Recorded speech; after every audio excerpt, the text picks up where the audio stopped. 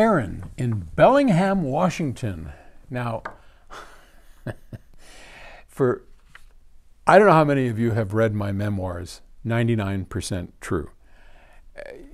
Almost a national bestseller. But for those of you that have read my memoirs, you'll know Bellingham. That's where my best friend David Wiley and I wound up after trying to escape the U.S. Army. In my 55 Chevy with no hood, we got turned around at the Canadian border, and as draft dodgers. And I mean, we'd just gotten out of high school or whatever it was, college, and sent back and wound up in Bellingham, Washington, where we became slumlords. But yeah, great town. I worked at, God, what was the name of that place? Oh boy, now I'm not going to be able to remember. But they made frozen corn, and I worked as a guy who washed out the machines of the frozen corn, and whenever they had a spill, I mean, talk about Linden Berry Farms. It came to me. Linden Berry Farms, and I was one of the maintenance guys, right? So we washed these things out, and if they took one of these giant things about the size of this piano, these boxes of corn, if it split, it would fall all over the cement floor. And our job was to take a frickin' shovel and shovel it up back into a new box, close it up, not tell anybody. I mean, talk about unsanitary. And you, but that was a long time ago. I'm sure they've cleaned their act up by now. All right. Hey there, Paul. Well, hey there, Aaron. I just recently started building microphones. Ooh. And I'm trying to find the best caps I can for the application. I have some Dearborn caps I think sound pretty okay, and some original Sprague caps that are also pretty neat.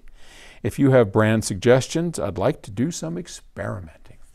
Well, capacitors make a heck of a difference, as you probably know. This microphone here, this is the best, or at least my favorite microphone in the entire Octave Records studio. This microphone, the AKG C24, I paid dearly for that. We found one, and they're hard to find. This is a true vintage one. There's a vacuum tube or two inside of this thing. It's a stereo microphone. You can change the capsules, but I mean, this is a glorious sounding microphone. Just unbelievable. And of course, it connects up to a power supply, and the capacitors inside of that play a large role in how they sound, as any cap does in any electronic circuit that has to do with analog audio.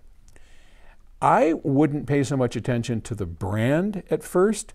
I would pay attention to the type that you're using. So in this application, if you can manage, and I don't know what values you need, but in the signal path, use film capacitors. And if you have the space, use the kind of capacitor that's called a film and foil.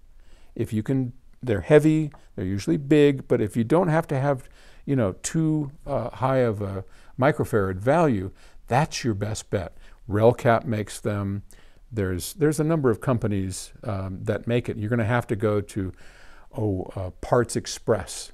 They have all those exotic capacitors.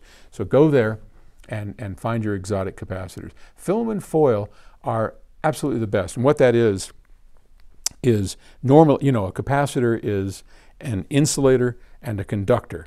And normally what they do on a film cap is they'll take film, what Teflon is really expensive film, but polystyrene, polypropylene, and some kind of film, plastic film.